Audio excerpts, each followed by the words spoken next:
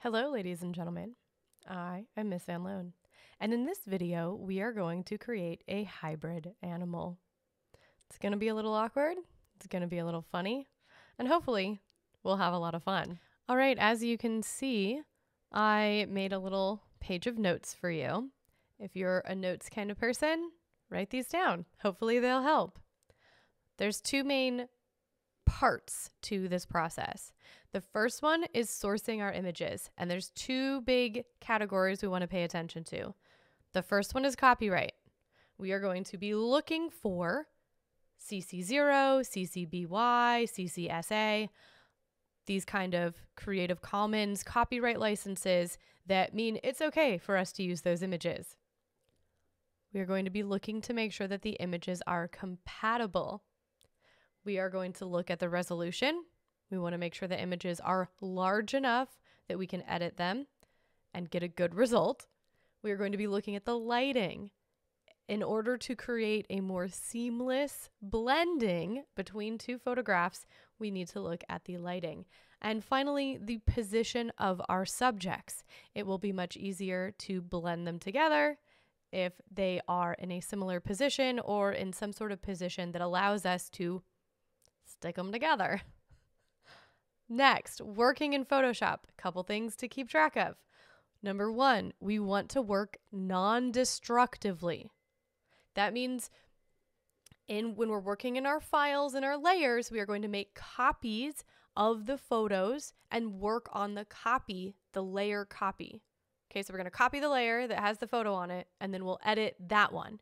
That way, in our actual project file down there at the bottom, we have the original photo. So if we ever need to go back, it's still there. Yes, you will be graded on the ability to work non-destructively because that's a drum roll. It's part of your standards. Okay. Next, working organized. We're going to name our layers so that when we have 20, 25 layers, and we go back and we want to find something to edit, it's named and we can find it easier and we can fix it. Finally, masking and blending. We're going to be doing a lot of this, and this just needs a demo, so we're going to jump right into it. Let's go. So this is my dog. So I'm looking at the shape of her, and I'm thinking about what I could put on here, or what we could cut out her head and put on something else.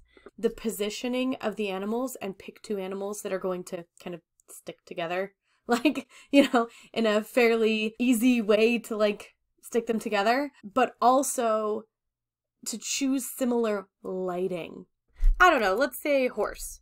Let's go to images, and then let's do tools, and we'll do labeled for reuse, and let's see. One of the things that I kind of want to pay attention to is if they're going to blend, fairly easily together.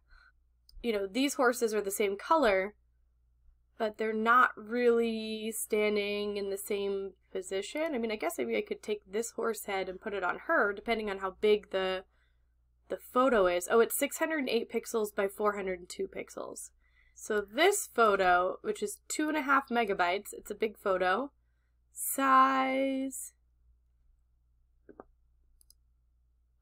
More info. Okay, dimensions. So right here, it's 2,448 pixels by 3,264 pixels. This is what's known as resolution. So this is a huge photo. So if I was to use this photo right here, which is from the National Park Service, nps.gov, which means it is public domain, so we can use it. I'd go to the website and just double check. So it's 608 pixels by 402 pixels. So that's this big compared to my picture of the dog. So it's very small. Now I would have to blow it up really big just to get this horse head. That's not really going to help me. It's going to look really awkward. Okay, let's keep looking. Maybe we'll find another horsey picture. I could maybe just take this horse head and put it on her. All right, let's try it. Let's see. And it's 1024 by 722. So that's a fairly large size. and it should be big enough that when I stick it on here, it's not going to be weird. Hey, jumping in here, spoiler alert. I go through, it lines up, I check the, copyright. I'm like, okay, I need to credit the creator. I go through all of the process, and this is what I end up with.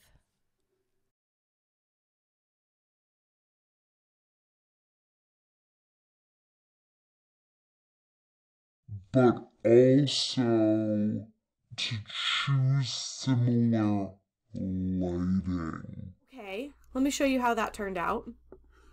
Here it is. So after messing around and editing, let me zoom in here. This is what I got. So at the cost of wasting all the time that I spent on that one, I went back to Google Images.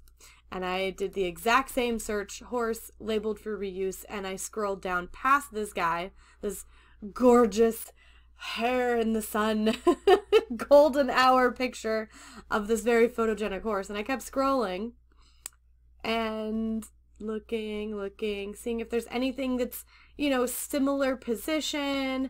And I went, oh, look at this guy. Hey, this one is standing in about the same position, so I could stick them together nicely. So about the same body position. And the lighting isn't so bad. It's not so different. I mean, we do have some shadows across it, but I don't think it's going to be as bad as the blatantly obvious different lighting from the first image that I chose. So when I click on it and I look at the licensing, so it already says here, free image for commercial use. And then I come down here. This photo is free for commercial use. And commercial is the most restrictive because that means that you can sell it. So if it's free for commercial, it's free for the other ones too. Private use and putting it on social media and for education and all that. So we're good to go here. They have it in the public domain. So awesome. All right, I'm going to open this in Photoshop. Okay, so here's my base. I am going to Command J or Control J to duplicate that layer. That way I'm not going to edit my background layer. Remember, we want to work non-destructively. So let's rename this. Okay. The next step is to bring in the horse picture or your second animal picture. And please pay attention to whether you need to hold shift to constrain proportions or not hold shift to constrain proportions. You don't want it getting all skewed. Try to line up the size of your second animal photo so that it is about the size you think you're going to need it. Next, you're going to use the selection tool. I am using the quick selection tool to select a large area. This part doesn't need to be perfect. Please don't spend a bunch of time trying to get the edge perfect. If you do want to clean up some of your selection, you can use the different selection options in the top left. For example, I'm using the minus to remove some of what I selected. The next step is to go to the Layers panel and click on the Mask button. It is at the bottom. It is the rectangle with the circle cut out of it. Now I have the image of the horse with the mask that basically covers up the part of the image that I don't want.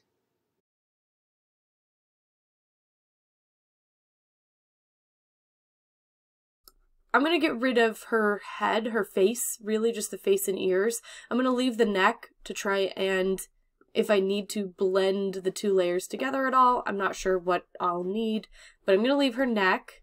I'm just going to try to get rid of her face and ears. And to do that again, I'm going to go to the quick selection tool, and I need the plus, and I'm just going to highlight her head and ears. Now, I'm using a tool that I recently learned about. If you want to watch the entire tutorial, I will link it in the lesson, but it's this one right here. So you guys just finished the beginner photo compositing course, which is these 5 videos here, And on this main Photoshop tutorials page, the very next video is how to remove objects using content-aware fill. So if you like this and you're like, wow, I want to watch that tutorial and actually get more information than Miss Van Loan is giving me, go watch it. I'll put the link in here. So we have our selection. We are on the layer that we want. We're going to go edit and content-aware fill. And I'm going to zoom out a little further. And what we see is that it's kind of ghosting. So I'm on this lasso tool, which is the selection. And I'm going to actually expand the selection out a little bit and see if maybe I can get rid of more bits. So it says 10 pixels, that's fine. I'm going to expand. Wow, that made a huge difference just by expanding my selection out a little bit. I am also going to redo the area that it is sampling from. So basically this tool takes the information from around where we want to get rid of, and it doesn't squish it together necessarily, but it tries to repeat in this area what it sees around here. So it's a fairly intelligent algorithm, but it's not perfect.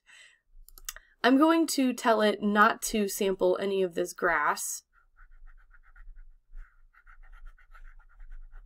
Okay, so I'm going to get rid of all this down here because we don't need any of that. I had a really fun one where it actually took her tail and it recreated the tail right here. So it's a really funny tool when it does some funny stuff on its own. And I'm going to get rid of the body because we just want that gray area. I actually kind of like it having the like nub come up because it kind of like nestles in. Let's see what's going on with this section here. Maybe I can add in an area for it to get rid of. There, that's a little better. All right. I don't hate that. Oh, we've got some ghosting here with the ear, so let's add that to our selection. Let's just, in fact, increase this a little bit more. Okay. Let's see how that looks. Let's go back to layers. Oh, Control D or Command D to deselect. D for deselect. And that's pretty good. Okay. Let's cover up a little bit more of our horse. So I am on the mask, the layer mask. I grab my paintbrush tool and I make sure I'm on black. And the brackets make my paintbrush bigger or smaller. And I'm just gonna get rid of... Alright, I think it's too big at the moment. So let's grab the horse and we'll go ahead and Command T and try and make her a little smaller. And that's actually fitting quite nicely. I like how that's looking. I can use my arrows left and right to kind of nudge it. It looks like a potato, a little chunk, but we can clean that up. All right, I'm going to zoom in, Command plus or Control plus, and go back to my layer mask, my paintbrush tool. I'm on black. And just to clarify what I'm doing is when I have the color black and I am painting on the mask, that is the part that I am covering up. If I switch to white and color on the mask, that is the part that I'm going to bring back. And if I switch to a gray color and I color on the mask, then I am going to have transparent or translucent, kind of seeing a little bit of both. I can see a little bit of this green. I'm going to take the flow down a little bit. I'm going to leave it on black. About that. And I have a very fuzzy brush right now, so it's very soft. It's not a hard edge. It's a very soft edge, kind of like a spray paint. And when I take the flow down, I can go right next to it, and it's gonna kind of feather that edge. Just where I see that green from the grass. Okay. How are we doing over here? I think all of that looks pretty good.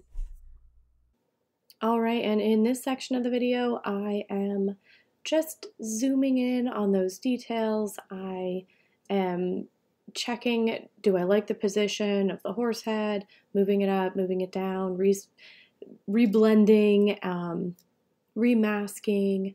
I'm also playing around with the flow. So one of your options is that instead of choosing a gray color to get kind of a transparent blending, you could just turn the flow down on your black, and then that still gives you the same effect where you're kind of feathering in the edge, and then turn it back up and choose a hard brush if you want to get a crisp line, and if you want to get a feathered line, turn the flow down and choose a soft brush.